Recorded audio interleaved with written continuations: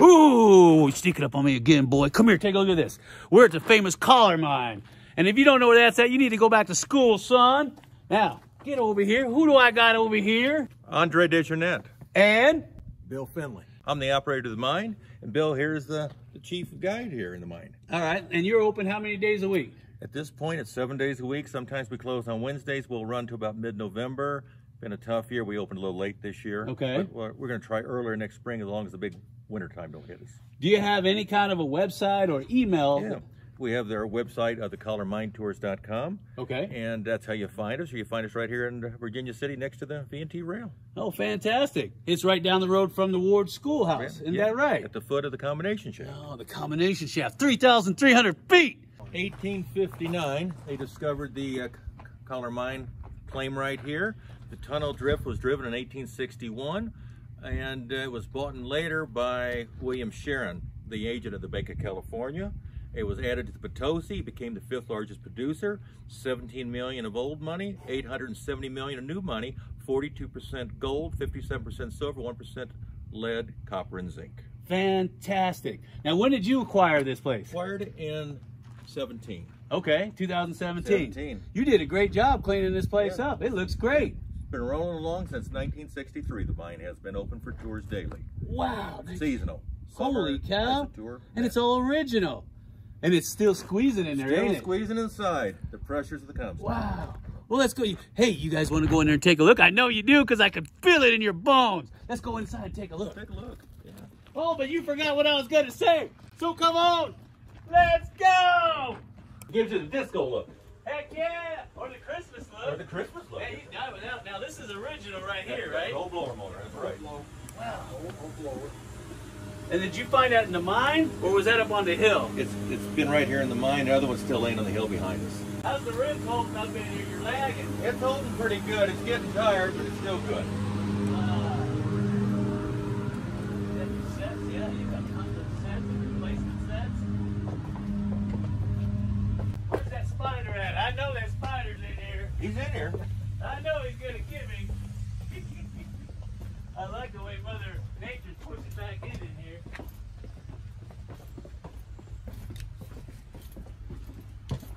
All right, go. Well, now, what's so special about this area? All right, this is where the original shaft came in. When they started the mine here in 1859, it came out to here. And then later on, they built this shaft out here to go and access, get the ore out of here. Since then, this is caved in, and instead of digging it back out, they covered it up. It looks pretty bad. Look at that. The lagging is, yeah. It looked like it's seen better days. Holy cow. Yeah, this was the original, where the original came out. Wow. All right, well, let's head back into the back room real quick. Well, it's caved in now, and it only goes back about, 12 feet there. That's where it caved in right there. Oh, but it went back another 250 feet from there out to the pit. That's new. I remember when we came back here years ago, that was open. Okay. When did it cave? I'm not sure exactly what year it caved in. Gosh, I remember it was years ago, and it went back straight and then to the right. Okay. And it was looking really sketchy. Yeah. And they tried digging it out, and it caved in on them, and so that's where they finished it. Wow. Yeah. I like the way you did the lighting in here. This is really nice. Yeah. And they got the old tugger in here, and the Widowmakers, column drills. And there's a jack leg right there. Look at that. And you got the rat tails hanging out of there, out of the face. Oh, this is new. You got some 4x6s in here. Yep. I can't imagine why. Every year this timber gets a little lower. Wow, this is nice. I'm so glad you guys are keeping it alive. Oh, yeah. Well, this is the only mine left in the Comstock that you can still tour. Exactly. Yeah, I can see why. Look at that lagging. Yeah, we're gonna go and fix that here as soon as we close up. Right. We got a few places we need to go and work. Yeah, you're doing great. I can see where you got your 4x6s in here. Yep. Holding this all up. Yeah, we use tons of these in the drift. Got them from Home Depot. Yep. Wow. And you still got some of the original ore right here. Yep. That's the Comstock load right there. Look at that. And it's so soft. Can you Brittle. imagine It's working real in brittle. this? Very brittle. Look at that. It's like a blue robin's egg color at one time. Yep. Look at that.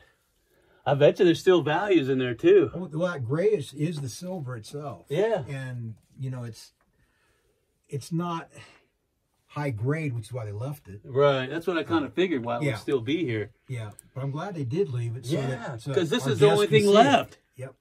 It's the only thing left. Look at that. Now, is there a high sulfide count in there? Yeah. That's what I figured. I can almost smell it, and you can see it where it's starting to leach out. Mm-hmm. Look at that. And, of course, they had a telephone. Ah, there's a rat in here, too.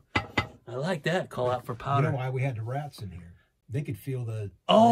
That's right, because they would know when the earth's shifting, earthquakes and they would run fire, out. And so they could tell it before we could.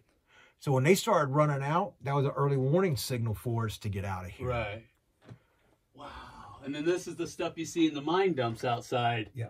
All this waste rock. This is nasty, soft. It almost looks like kaolinite. Oh, it's just terrible stuff to cut into because there's nothing to hold it up. It won't hold itself up, that's for sure. Yeah. That's why you got to have these big old 8x8 timbers. Ooh, and then you got yourself a little winds over here. Got the winds. I don't think it goes... Oh, there's water in there. A little bit. Look at that. Wow.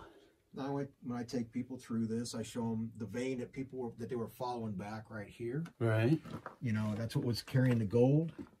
And, you know, wherever that went is where they went. Exactly. And that went down, at one time, that went down 200 feet. Right. Yeah, you can see where it goes down and then it's off to an angle. Yep. And, you know, we had to have a way to go and get that ore out of there, so we got an ore bucket right here. Yeah. Yeah, look at that bunker. Yeah. Yeah, he's in the dump position. Have your ore cart here, and then you'd have some kind of apron here to feed it into that cart. And we got the bell right here for our communication. We got the the bell signal. The chart. bell signal. Yeah. Wow, and you got some of the stopers in here. Yep. Ooh, I wouldn't want to work a stoper for nothing. Get a face full of muck. This is really cool. I'm amazed how much smaller it keeps getting every year. You'll be needing timbers everywhere. Yeah. It feels good down here, though. All right, this is temperature year-round in here, within about 5 degrees. Right. You know, it just depends on what the temperature is outside as to what it's blowing in here. Right. Wow. I tell people, you know, a lot of people are scared to come in here. Right. I'm scared to go back out. Yeah, I know, right? No, me, I feel right at home down here. Yeah. Well, something I want to do is I want to get a chalkboard down here, because when I do my tours, I show them how they use these jack legs and working the hard rock. Right. So how they blew it. And Oh, yeah, firing around. yeah. And, you know, that it makes a lot more sense when you draw it out for Bingo. them. Because right now they just see a bunch of holes and they And don't know what it understand means. So you can show them how to, you can get a, cut your burn, like a 3-hole or a 5-hole burn, and then your blast pattern, depending on the type of rock you're playing with, and the size of the drift. Yeah, and then they would see it and go, oh, it makes sense. Right now, I just draw it in the dirt. Oh, well, it's easier on a piece of paper. Yeah. It's too bad you didn't have the jack leg hooked up. Then you could show them how loud it is down Oh, here. yeah. Oh, man, those things will, ugh. Yeah, well, you've been through the Consolidated down there in Dahlonega, right? Because they do run one there. Yeah, and they'll turn that thing on, and man, if you're not wearing earplugs, you won't hear for a week. Yep. Ooh, that was a lot of fun. Did you enjoy that? You better, because I got a big bump on my head just for you. That pack is low.